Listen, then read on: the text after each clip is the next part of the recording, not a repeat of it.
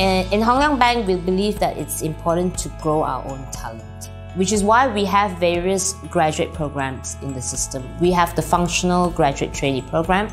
We also have the management associate program that cuts across the entire franchise. Whatever you learn coming into the program is something that you will use for the future when you take on a permanent job in the bank. The MAs get involved in a lot of brainstorm sessions, and that's, for me, very vital to idea creation. Let's say your career follows a normal or traditional flow, it could be some time before you get to interact with the senior person in the company. The people that we attract generally are people who are passionate about banking. That's what I see. Really hardworking, who believe that banking provides an opportunity for them to really be close to the communities where they operate, to offer financial services and help where they feel are very important to the economy and to the communities at large. I've got a big mix of MAs and GTs on the team, and they work on simple things to the most complex things. The entire proposition for Singapore business is done by someone that was an MA and then joined my team after they finished the MA program, and that's a big deal. It's a question about making sure that you understand there's a massive opportunity, and if you have the right focus, right attitude, the customer-centric approach, you can do a lot within the bank.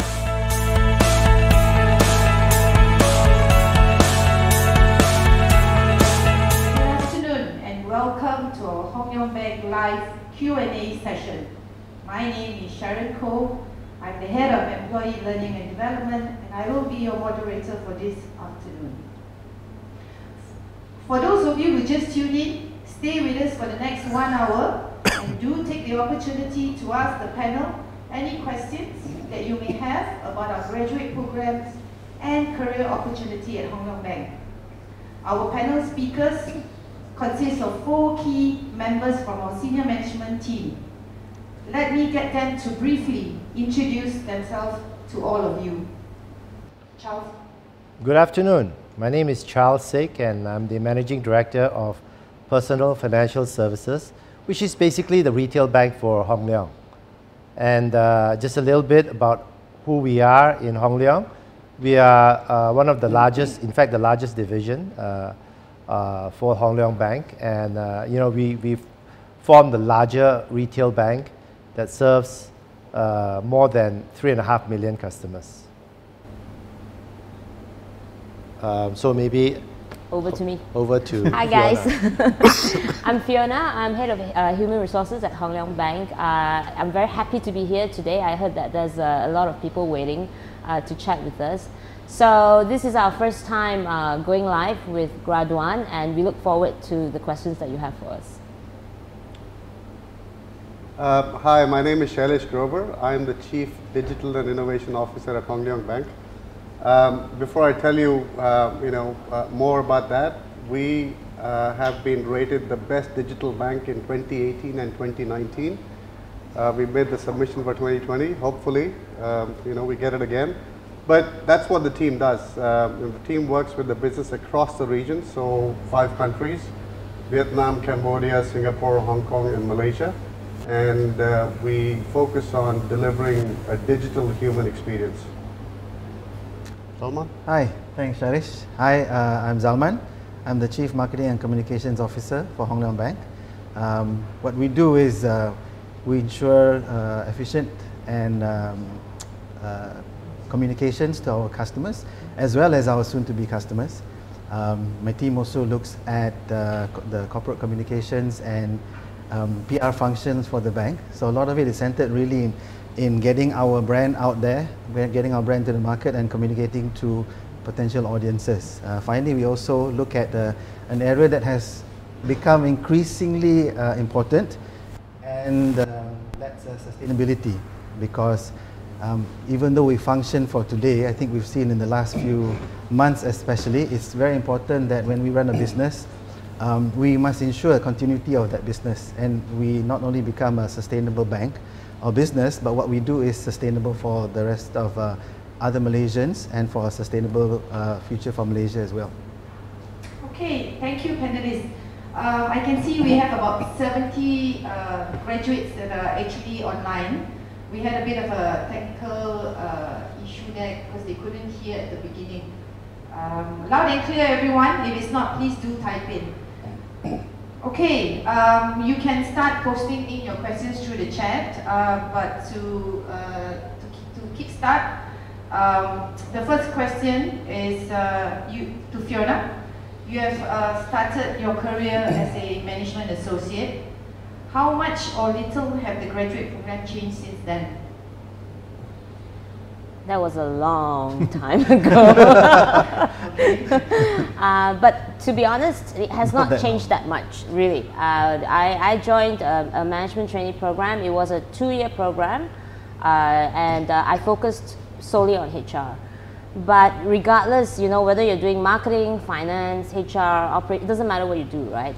It's the same rigor, the same discipline. You know, you need to have a good attitude, you need to build resilience, and you need to be agile. You need to be able to be resourceful. So that hasn't changed. Fundamentally, it would have been the same in 1990s and today. But what has really changed is I think the stakes are higher today because of technology. And there's a lot more information, right? You know, you just Google and you can find a lot of things that you need to do. So the stakes are higher, the competition is steep, we're moving faster. So that's the part where people really need to catch up, I think. But fundamentally, the intent of the program, the fact that the managers need to spend a lot of time coaching, you know, guiding, that has not changed. Okay, thank you. And this writes nicely to the next question for Shailesh. You have 5 MEs with you in your division.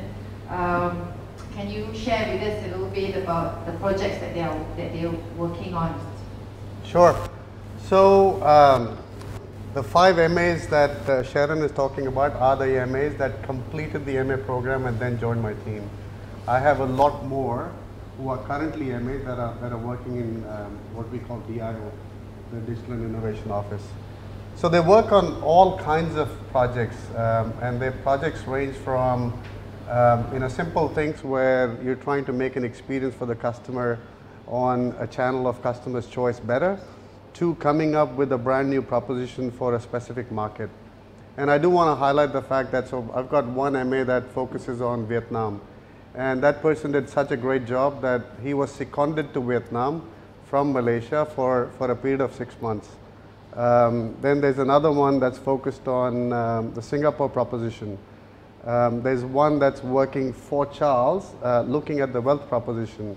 So they get to work on a wide range of projects or initiatives, and they also get to work with various levels of senior management, because they need to understand 2 things. One, what's the bank strategy in terms of where we want to go?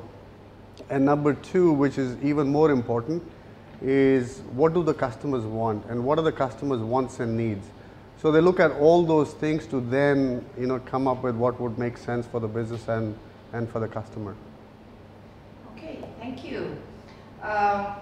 This question is directed to Charles. Charles Sick, and for those of you who just joined us this afternoon, Charles Sick is the Managing Director of Personal Financial Services.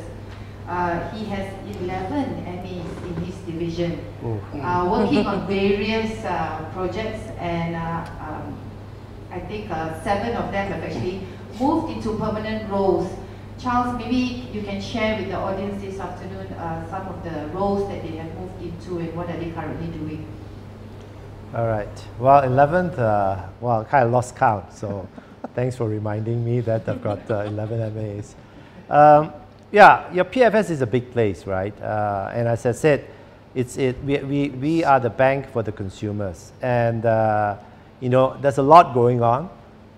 So we have a lot of projects around digital, meaning how do we connect with our customers through a new channel, either it's the app or internet banking, where they can actually get the products that they want, understand what they need to do for the respective products that they have, or even having a conversation with somebody that they want some answers from. So a lot of the MAs that I've seen the last couple of years have now gone into permanent roles where they really own a particular product, business, or a segment where they basically are accountable for their respective KPIs in regards to, it could be income, it could be a particular service experience, it could be a particular target score that we want a customer experience scores to be. It could be a project that brings on a new platform where we can operate seamlessly with the customers.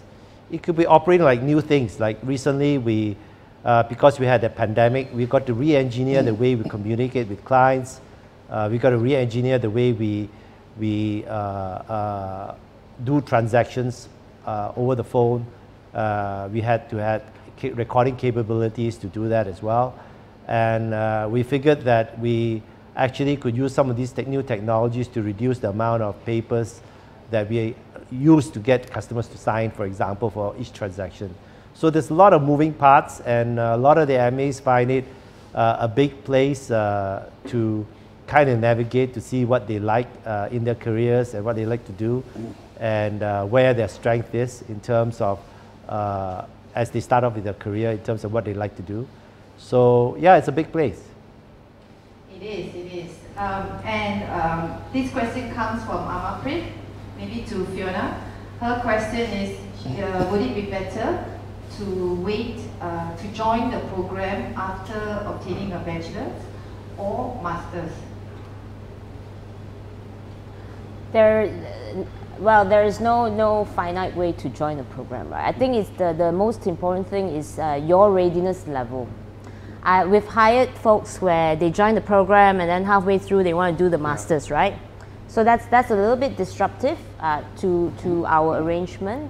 But most of the time we also hire folks who have done masters, but there was feedback saying that, oh, you know, I should have worked first, and then when I do my masters is a bit more meaningful. So there's no right or wrong, right answer or wrong, right or wrong here. I think it's your own mental state of mind, right? There are many candidates that we've seen. They are ready because timing-wise, you know, it was the right time to join, to come back to Asia, especially when we hire from overseas, right? They know that the market is hot. They want to learn as much as possible. They want to grab the opportunity. As far as folks who want to do the masters because they want to broaden their knowledge, that's not wrong either, but I think you need to think through. The trick is to ask as many questions as possible. Okay, so and once you make up your mind, then, you know, we've got candidates where they say, you know, I really want to join Hong Leong Bank, but I want to do my masters first. Can you please wait for me? Which we have said, yes, we will, but make sure you don't stuff up your grades, right? Make sure you continue to do well, and you're consistent, and then you join when you're ready, right? When you're ready after you come back. So I think that part, we're a bit more flexible. There's no right or wrong when it comes to that. Okay, thank you. Zalman. Yes. What makes Hong Leong Bank different from any other banks or companies? Oh, how long is this session? I think that's like the million-dollar question, right? Because when we're talking about brands, it's really about how we can differentiate ourselves. So when you talk about different, one aspect of looking at it is how we are different internally, and the other aspect is externally. So maybe externally first. What we want to make sure we can do is we differentiate ourselves from other banks. Because in the future, when banking and financial services become much more commoditized, which is also already the case right now, it really depends what bank can offer something which is different in terms of the experience to customers. We as a bank want to make sure that whatever we do for our customers is really built around our customers. And we want to take that experience of being built around a customer to deliver the best experience possible for all our customers. And hopefully that makes customers not only join us, but prefer to stick with us compared to other banks. It's a long journey and process and a lot of work to be done to be able to achieve that. But I think we've started that journey and we need to continue to do that. Internally, of course, myself as a pretty new person in the banking industry, I feel that Hong Leong Bank is very different from a lot of other banks. The experiences we have a variety of experiences in terms of the people that we have hired and interact with. I mean, I, for example, am not from a banking industry. I'm from a telco, and I'm working in Hong Leong Bank. We have a very diverse group of people, minds, and experiences that help us get to where we want to go in delivering that brand experience. I also think among all the banks that I've had experience with, and a lot of companies too, we're quite advanced in terms of digitizing our business, really improving and making our experience for customers really go up that higher step in terms of experiences that customers have with us, so that we really become different from other banks. And that's just a little part of maybe of how I think we are different. There's a lot of other things that are great to experience working in Hong Leong Bank, of course. Okay, thank you. Can I just add on that, right? I don't think a lot of people out there realize that we are more than 100 years old as a company. That means we have been very able to move with the times, right? So what Zaman was saying is, you know, we don't hire bankers per se. We hire non-bankers. We're going digital. We make it a priority. We want to innovate. So that's really very different from I guess your traditional bricks and mortar business. And Charles also will be in a position to share some of, because his business is very big, right? So he's got a lot of innovative ideas coming through that. Yeah. I also want to add, right? You know, we talk about banking, non-banking, whether you come from a banking career or not. I think, you know, I think Hong Leong Bank is unique in the sense that we are looking for people who are problem solvers, people who actually have very great communication skills to communicate an idea and take it to life. And we have so many examples where we have projects and we have things that people can get themselves into and say, you know, and adopt an idea and take it, especially MAs, that we gave them projects for 6 months, even as long as 1 year, for them to take a particular idea and see it through fruition, or as far as they could before they land their next job or role. So in that sense, we're not looking for bankers per se or not, but really people who really could solve problems, communicate really well, work well with others, and also be able to execute some of the ideas that we talked about. That answered some of the questions here, so I'm just going to move on to another question, but this one is especially for you, Fiona. Question to Fiona from Nazreen. What are the fundamentals in working for Hong Leong Bank? Fundamentals. The fundamentals working for Hong Leong Bank, I think we've built, my peers are laughing. You must be strong. You must be mentally strong. You must build to last, okay? You have to be resilient. You have, actually it's not just Hong Leong Bank. I wouldn't say that it's just Hong Leong Bank, right? It's any bank, anywhere. You must have the courage to do the right thing. That part tips you over, right? So whether you're a junior person, whether you're a senior person, there shouldn't be any pecking order. The most important thing is, are we doing the right thing? Are we doing the right thing for our customers? Are we doing the right thing for our employees? That's fundamental. You know, we have a lot of values, both at group level as well as at the bank level, right? And they are actually complementing each other. So at group level, we have words like honor, right? Integrity, entrepreneurship, right? For us, you know, we want to collaborate to win. We're here for the long term. We want to have fun. Those are the things that you know, sort of build who we are. So I hope that answered her question. The only thing I'd like to add is, so you have to be curious. You cannot become part of the fabric of BAU. So the more questions you ask, you know, to learn and to then you know, drive change. I can tell you, I worked for Barclays prior to this, and I'm not a banker. Before that, I was in telco. Before that, I was in startups in Silicon Valley. So the opportunity is, you know, do you have the curiosity to learn, to make the change? And do you have the tenacity and the patience to see it through? That's very, very important. There will be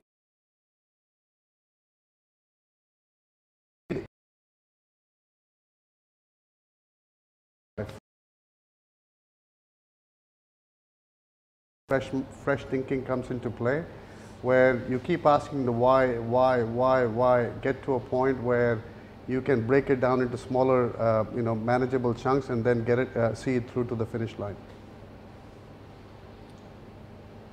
Okay. Salman. Yes. To all the graduates who just tuned in, thank you very much for joining us. We have 116 students online this afternoon. The question from Mohammed, program fast track my career. How?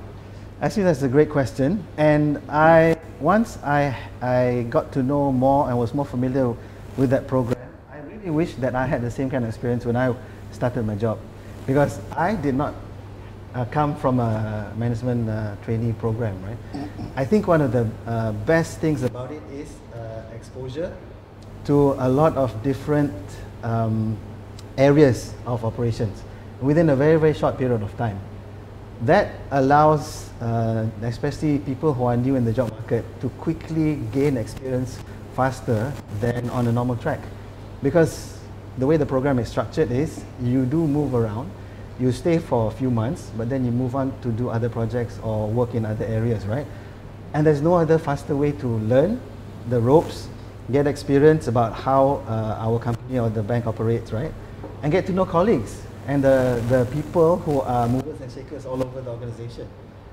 And sometimes I think some of the MAs probably know how to solve problems or who to talk to better than some of the other staff who have been working here even longer, I think. And I think that is probably one of the best advantages. Of course, in addition to all the additional formal training courses, we do spend a lot of effort and money to really equip our graduates with the best knowledge and training, right? Coupled with the training, coupled with that experience and then fast track of learning the ropes, I think you get to become an experienced person, an employee much faster than any other traditional way. And I really see that every day. Now, of course, it's not easy. You are challenged to find out a lot of things on your own, depending on the people you interact with. Sometimes that information is a bit easier. You still have to work hard, but that process of finding out really is invaluable experience, I think. Okay, thank you. Some of the questions, and if I can answer, will be when is the program starting this year? It will be in October. This question is for you, Charles. They want to know the difference between the Management Associate Program and the Graduate Training Program. Okay. The difference is really the Graduate Trainee Program resides in a division, which means the graduates choose the division in which they want to work with, and then set forth their careers from there on. I think the Management Associate Program is different in the sense that you get to experience the entire bank, where you can rotate yourself into areas where it could be a consumer bank division, it could be a business banking, corporate banking division, it could be treasury, it could be Islamic banking, and it could be a functional area where you could go into finance, or you could go into an operations which supports the entire bank. So there are no really fixed division where you want to build your career. It's really getting a sense of what the whole bank is all about. And then after your program, you have the opportunity to choose where you want to kind of kickstart your career from there on. And that's really the difference between the two programs. Okay. Jagdeep Singh would like to find out a little bit more, and this question is directed to you, Shailesh. Good afternoon. My question is, how do you see the industry evolving in the short to medium term, taking into account the current economic climate and with the introduction of alternatives such as fintech companies? Sure. So, the economic environment is a challenge for everybody, not just banks. And let alone the entities, it's a challenge for, the general man on the street as well. Everybody's impacted in their own way. People are losing jobs. There are all kinds of stuff that we all know. Plus, it has changed the normal, ways in which we moved around. So I think if I look at it from a glass half, full point of view, there are all kinds of things we can talk about as negative, but then as a result, I think Charles touched upon it, earlier. This has also created newer opportunities. So we have had to, for example, rethink a lot of things across the customer's life cycle and across the employee life cycle on how do we make sure that banking being an essential service, how do we make sure that we continue to serve customers in the times of need. At the same time, physical channels are a challenge. So how do we use digital and other means to make sure customers get what they need? Right? So those are some of the things which have resulted in some new solutions, things like that. Coming to your fintech question, so fintech, I think a lot of people talk about fintech is going to disrupt this, fintech is going to disrupt that, and I think there is some truth to the fintech forcing change in the ecosystem, and then there are very few that actually see it through beyond the first couple of years. So they do create value. They did force all banks across the globe to start thinking differently. They did force all banks to focus on experience, on newer ways to deliver or use technology to deliver experiences to customers. But in majority of the instances, the ones that are most successful have actually ended up partnering with a bank, or a bank having partnered with a fintech. Because what banks have is access to an existing customer base. What fintechs bring in many instances is newer value they've created or newer ways to deliver value to customers. So it's very common to see more examples which are successful where the two, whether it's a bank and a fintech, have partnered together as opposed to have competed against each other. Now, let me weigh in on what Shailesh said. I think fundamentally, a lot of you have questions around, should you join the banking industry today, or should you move to a fintech because it sounds a little bit more exciting. And I always tell people, banking has three fundamental things that you got to think about. Number one, the banking industry or a bank actually has a very strong customer base. So, that customer base, it's a base that's been built over time, which most fintechs actually want to get to where we are. So that's always a challenge for fintech. The other one is money, right? Fintechs rely a lot on funding, right? Either it's private equity or they get people to invest in their companies.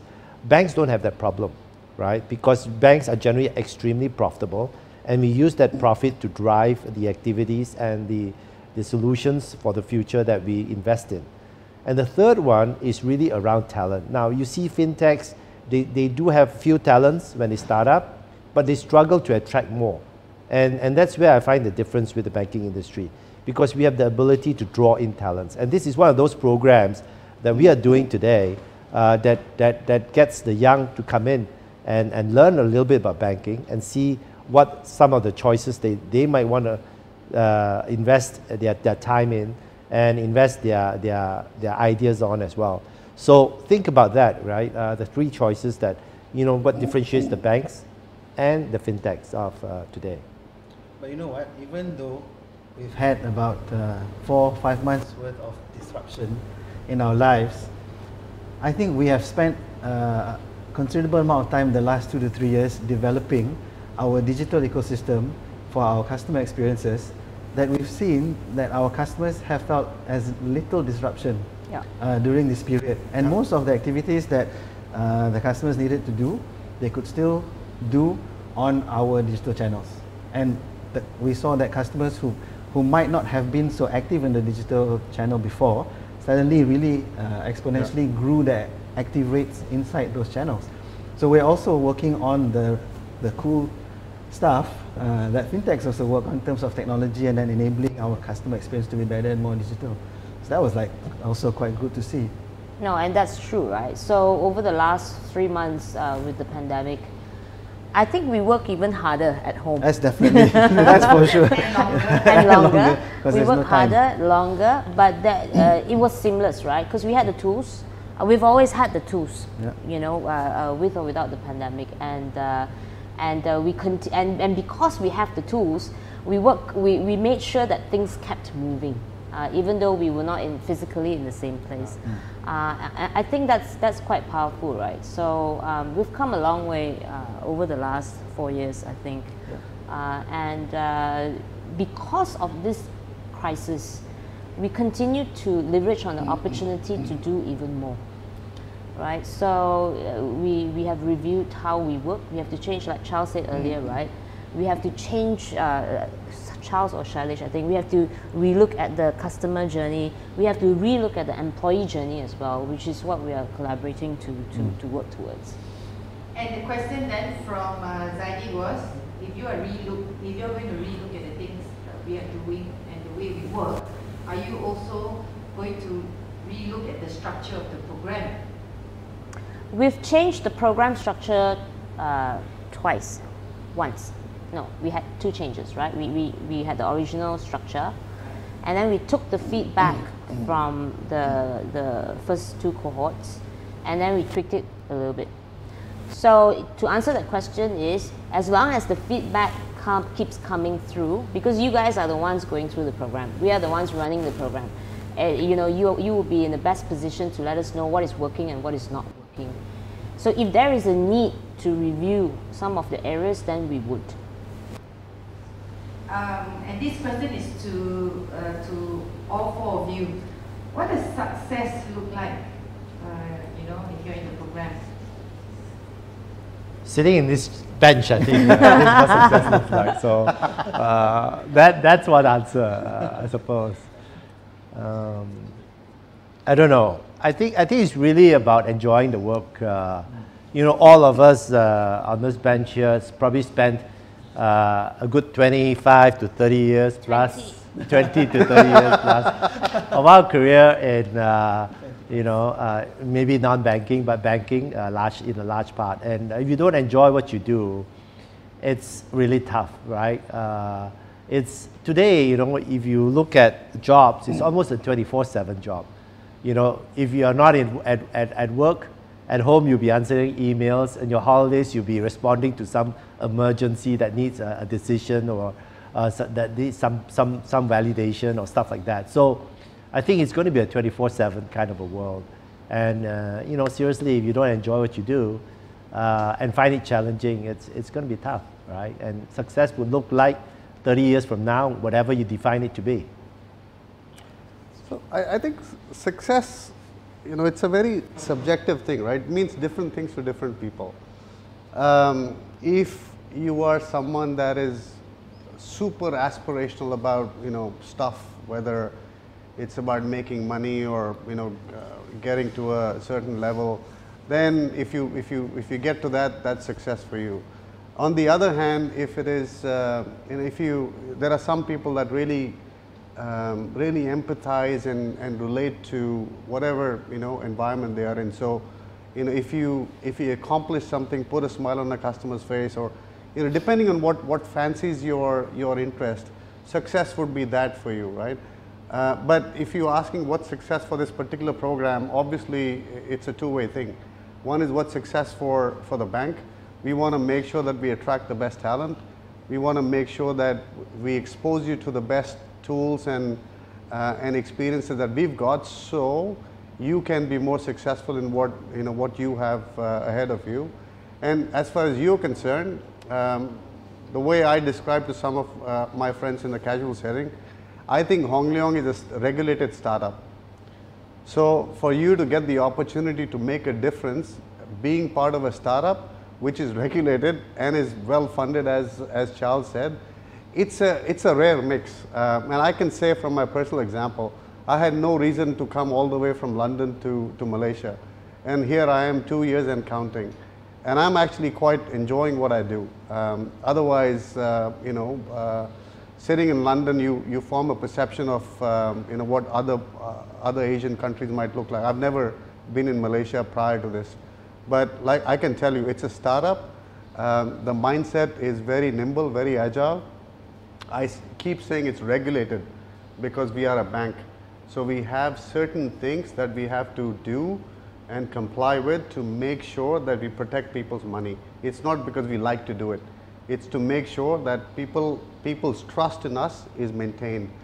But that's the opportunity, and that's what I would see as success. So if you're able to make it, I think that's the first milestone you've achieved. Okay, thank you. A lot of the students out there, we have 227 viewers at the moment. So for those of you who just joined us, stay tuned, don't go anywhere for the next 30 minutes and keep your questions coming in. They're very interested in wanting to know the framework of the program. So from the time they come in, the interviews, and they are selected, what happens next? So I'll make it generic for both programs, right? What happens next is you have to go through your onboarding process, right, which is a couple of months. So we look at a few things. You go through our company, our group history, understand who we are, understand our values, and then there would be exposure to the digital pillars that we have laid out for the MA and GEs as well, and then the compliance issues, and every division will be introduced to you over the first 3 months. Thereafter, you would be assigned to your functions. Now, I think that whether it is a functional program, which is the graduate program, or it is the one that cuts across the franchise, which is the MA program, I think fundamentally what you would have is a few things, right? You will always have a coach, right, to guide you. For those who need a mentor, you would have a mentor as well. But our learning framework of 70% on the job, that's where the bulk of it comes in. The 20% learning from others, your coaches, your mentors, would be the second part, and then your 10% classroom. But throughout the program structure, you will always have check-ins via Sharon's team, who runs the program quite tightly. There will always be an opportunity to showcase what you have achieved during the course of the program, and there will always be consistent dialogue with your line managers, with your mentors on what you've learned and what your aspirations are, what else you want to do. So I wanted to keep it very neutral is because different functional programs would be, on the technical side, you will learn different things. But the fundamentals, the offerings that we are providing here, which is consistent, are the things that I've just mentioned. The students is also wanting to know about the mentorship program. So as senior leaders, you are mentors to your mentees. Can you share a little bit about that relationship you have with your mentees? I'll take that one, okay, if you don't mind. Of course. Yeah. Ladies first. We love delegation. Abdication is more like it. Okay, I've always said this, right? A mentor-mentee relationship is very tricky, right? You must have chemistry, otherwise it won't work. But the responsibility of making that relationship work will always fall onto the mentee first, right? You have to make that call because the mentors are always there for you, and the responsibility of the mentor is to hear you out, right? We're not supposed to navigate you in any way. We're supposed to hear you out and then sort of help you think through how you would like to navigate. So that's why I always say that the mentor-mentee relationship, the onus is always on the mentee, right? So we do the check-ins to say, have you connected with your mentee? Or they could come back and say, Fee, I don't feel that connection. May I change my mentor? That has happened as well, right? And there's absolutely nothing wrong with that. So it is quite a difficult relationship to set up. But we've been quite fortunate, Sharon. I think we've paired up. We've got a process in place where our management associates will do a sort of a speed dating, right, to see which C-level that they connect with, and the one that they resonate with is the one that they usually choose as a mentor. You want to take that too? You've gone through the speed dating. Yeah, you were saying something just now, Taman. What was I saying? You were talking about mentor and mentees. Yeah, You have mentees with you as well. Yeah, I think I started with 1 and then ended up with about 4. Wow. Definitely that process of Relationship. getting to know speed was an experience for me because it was the first time I went through something like that. But I think it was a great way for the mentors and the mentees themselves to just quickly kind of have a quick try to identify with somebody that they feel is on the same wavelength or whatever. And I think it's efficient and it works. I think it's a very good aspect of the program because we have quite a lot of experience. We've done a lot. We've had some successes and we've made mistakes as well throughout our careers. And it's kind of a good way, I think, for us to help someone who's just entering the job market to maybe learn from those experiences in an unofficial kind of forum. So I always look forward to the meetups that we have to hear how they're doing and whatever situation is that they feel, to maybe give another perspective. And I try not, because I know they have supervisors, to really advise and coach about the job itself.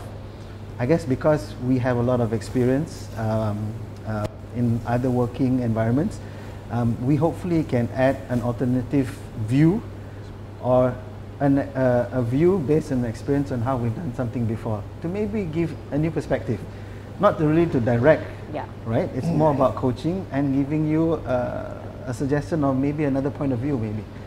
And I think that's, again, something I wish I had when I started my job, but I think it's quite good. Okay. Shailesh, you have a couple of interns in your division. The question is it a good way to start your career? I think internship is definitely a good thing. More than anything else, it gets you off the couch for 2-3 months of your summer holidays. But it also puts you in the real life situation, right? It puts you in the real world. While the duration, like I said, is too short, it is something that starts to give you a different perspective, starts to inform your thinking. And you know, the best you can do is a piece of tactical work, but as a result, you meet a couple of new people, you start to build a network. And I can tell you from you know, experience of some of the interns I've had on my team, they come for a short time, they go back, they stay in touch with the team that I have. And they then want to come back. So I've got, you know, for example, 2 of them that have now completed what they were doing. They want to come join the team because they were exposed to, and because they built a network, and because they spent a couple of, you know, couple of months, year after year. It opens up their thought process. It opens up their thinking. So if you rather you know, not sit on Xbox or whatever, Instagram or whatever else you spend your 2-3 months, I strongly recommend go do an internship somewhere. Yeah, or to Hong Leong Bank, we are accepting internships. We are always taking interns. I think it's also about the interns having to come in and know how to apply, because what they study in school is very much theory. Theory, yeah. Yeah. So yes, to your point, we do have interns who have actually come back and they are now permanent employees with Hong Leong Bank. Charles, how the students out there would like to know, what are some of the challenges that an ME will face when they actually come in? Oh, I mean, I have 3 mentees, so a little bit short of Zalman. So yeah, I can tell you a little bit about some of their challenges, right? Because, you know, if you work in a bank, everybody's really busy, and everybody's chasing after something. And half the time, we don't have enough time in the day to do everything that we want to do. So when an MA comes in and they're supposed to do a project, they've got to do a lot of networking to kind of understand what the work is, who do they talk to, who can help them, and stuff like that. And those are one of the biggest challenges for them, because trying to get answers to questions that they have and you know, trying to get it quick because they do have a project and they do have a timeline to race against as well. So one of the things, yeah, networking is extremely important as you start off your MA career, because it's good to get to know the people that can help you in your project, and you know, spend as much time with these people as you would in your own project as well, because that certainly is one of those major challenges that they find. And once you get, you know, to about a year or half a year, it gets a little bit better because you know how to navigate. It's like, you know, learning to swim. Once you get to feel that you can survive underwater, you can at least learn how to float and you won't drown. And I think that's kind of an analogy what they feel like in the first 6 months getting into the water. I think, you know, just to add to that, and I might have said this before, you know, you need to have the tenacity and the persistence to see through stuff. You have to be willing to ask the questions, you know, and be curious, because that's how you will be able to build a network to then navigate the organization to then, you know, do what you're really out there to do. But the first, you know, and this is based on some of the feedback I get from some of the MAs, the first 6 months they find it very, very challenging. At the same time, you know, some of them look at it as an opportunity. But the second one, it's second nature after that to them. So the first 6 months is really the trying times where you have to, like I said, you know, be able to show your curiosity, ask why as many times as possible, you know, be willing to walk the floor and talk to people rather than send an email and wait for a response, because you may never get one. And you know, those are the kind of things that would make you successful, and those are the kind of personalities that we are looking to attract as well. How do you find that when you conduct your interviews? Is what they want to know. So when you do the interviews, and it's many rounds of interview, right? We have the first round, which is over the phone, and then we have the face-to-face with HR, and then the final interviews will be together with the C-suite. They want to know during the interview session, aside from what they see on the CV, what other things do you look out for? So I can tell you my part, right? So I get to see the CV after, you know, a certain set of screenings have been done. So the HR team has done their bits, and there's a level of interviews that have gone through. Once you know, I get to meet the candidate either physically or virtually, personally speaking, honestly, I don't care what's on the CV. What I do care about is, you know, the attitude of the individual I'm talking to, the personality in terms of, you know, so what I test for is, will you be able to survive in the organization? Do you have what it takes to navigate the organization? Are you curious enough? And I may be repeating myself again and again, but that's what, you know, I'm looking for. And then there are some situational things which, you know, I use to surface those kind of attributes that I'm looking for. Either you have it or you don't have it. And again, I don't care whether you have straight A's, A stars. I mean, those are good things to brag about, but personally, you've made it to, you know, for one of us to talk to you, so I think you've cleared all those hurdles, but I care about the attitude of the individual more than anything else. I look for personal stories. I think I agree with what Shailesh said, right? If the conversation has come to a stage where you're speaking with the C-levels, who's really the final round, all the you know, the academic achievements, your extracurricular activities would have been taken care of. Then comes the face-to-face, right? And I've interviewed thousands of graduates. I've interviewed graduates where I say, it's a very simple question, why do you choose this course? There's a big difference when you take me through your thought process on why you chose the course versus I chose this course because my family asked me to take this course. right? So there's a vast difference there. There's a few of them like that. There would be, and there's nothing wrong with that. That's being honest. But I'm looking for you. I'm looking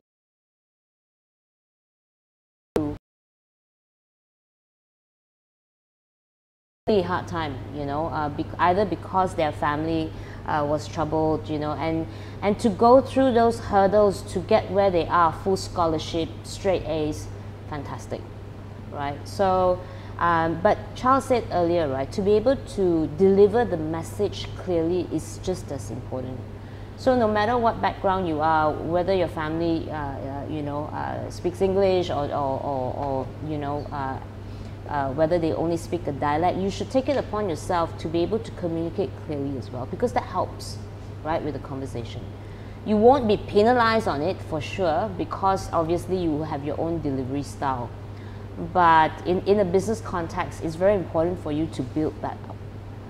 So personal stories will be what I'm looking for. I don't know about you. I'm shocked that you can say that live. That you don't care about the resume. I care about the resume already. That's what I said. Okay, so. No, I did say that. Shailesh did. I said the achievements and the extracurriculars would have been taken care of. Charles, by the time it comes to me, Yeah. the resume has been read 50 Yeah. times. So I want to clarify that, right? Because what you have done in the past actually will define who you will be in the future. It cannot be a total disconnect. So think about the things that you have done in your past, right? Gets you to where you are here today. So it defines who you are as of today, right? But you have not done anything for the future, so you know you will know who you're going to be in the future. But what you have done in the past actually defines you, who you are today, and that's important, because we're not saying the things that you have done in your and the things that you say in your resume is not important. It's extremely important, because that's what got you here in the first place, right? The things that you have done in terms of leadership positions. You know, if you've done really well in school, it's really about how hard that you worked to achieve a certain goal, right? It shows tenacity, it shows a lot of perseverance, it shows a very goal-oriented, a very ambitious kind of a person. So yeah, I think that's important, but I think it's also important that when you come for an interview, the ability to communicate is then extremely important. So bear that in mind when you do come for an interview. Yeah. you have 10 minutes. How many? We have 10 minutes. So how many are we looking for this year for the October batch? We're looking for the right one.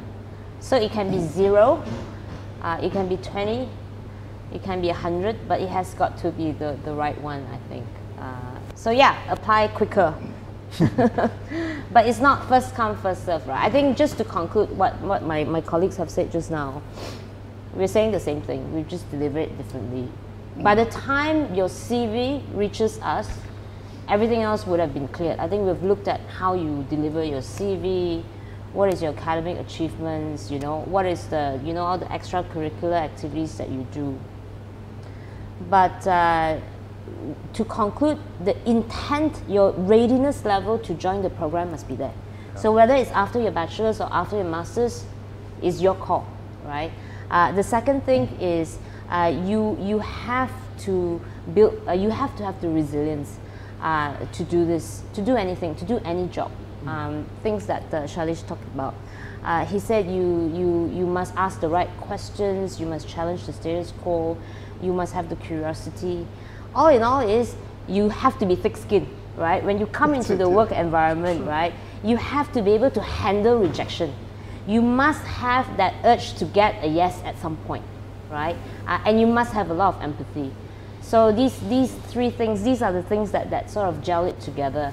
And it's not just for the ME program, it's anybody who wants to take on any role in any organization.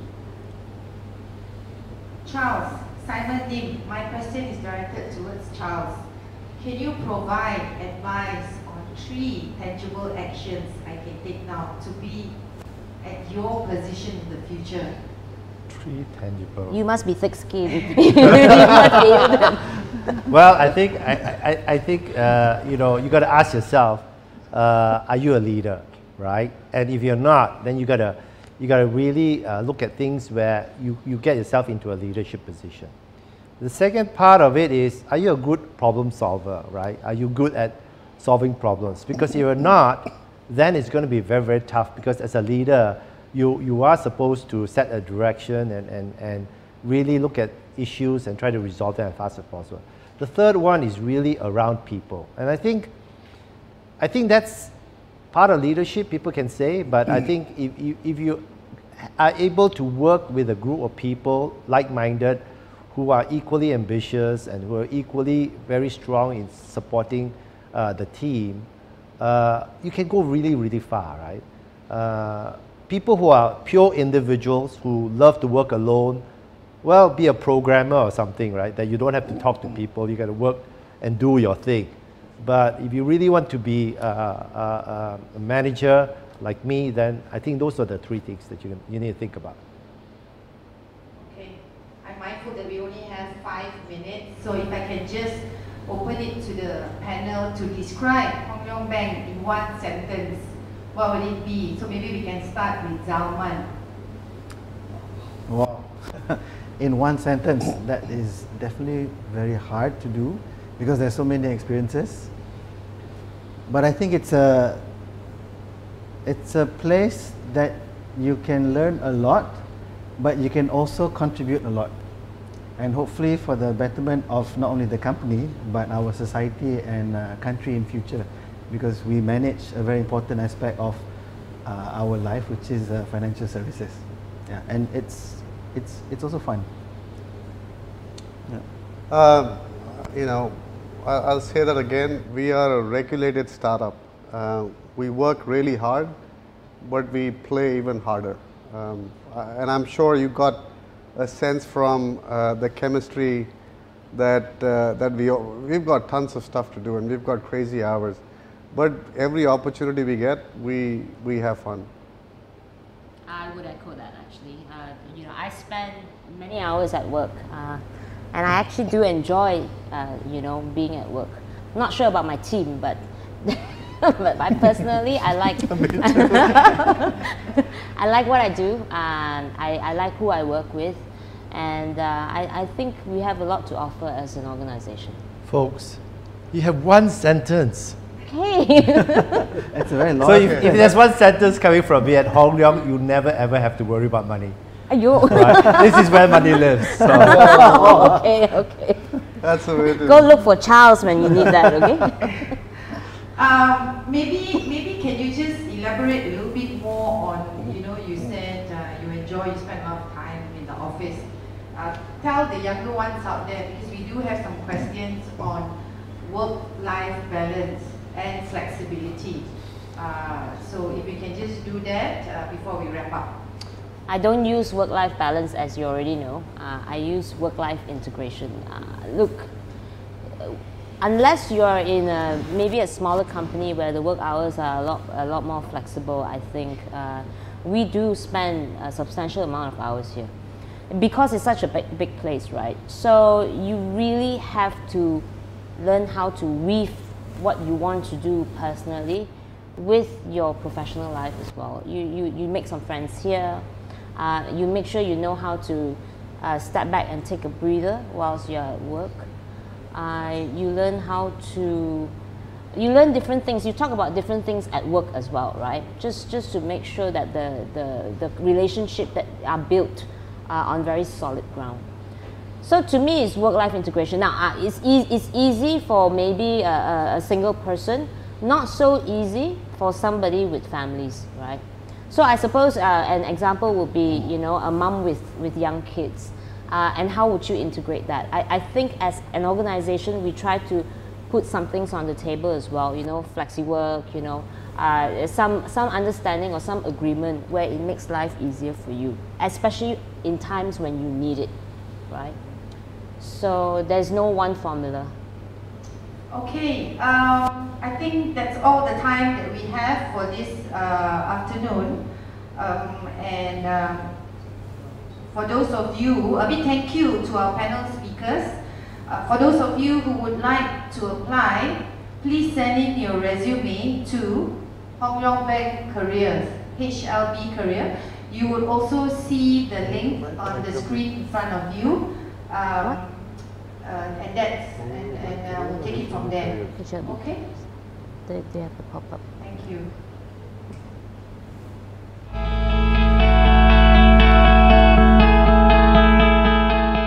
And in Hong Leong Bank, we believe that it's important to grow our own talent, which is why we have various graduate programs in the system. We have the functional graduate trainee program. We also have the management associate program that cuts across the entire franchise. Whatever you learn coming into the program is something that you will use for the future when you take on a permanent job in the bank. The MAs get involved in a lot of brainstorm sessions, and that's, for me, very vital to idea creation. Let's say your career follows a normal or traditional flow, it could be some time before you get to interact with a senior person in the company. The people that we attract generally are people who are passionate about banking. That's what I see. Really hardworking, who believe that banking provides an opportunity for them to really be close to the communities where they operate, to offer financial services and help where they feel are very important to the economy and to the communities at large. I've got a big mix of MAs and GTs on the team. They work on simple things to the most complex things. The entire proposition for Singapore business is done by someone that was an MA and then joined my team after they finished the MA program, and that's a big deal. It's a question about making sure that you understand there's a massive opportunity, and if you have the right focus, right attitude, the customer-centric approach, you can do a lot within the bank.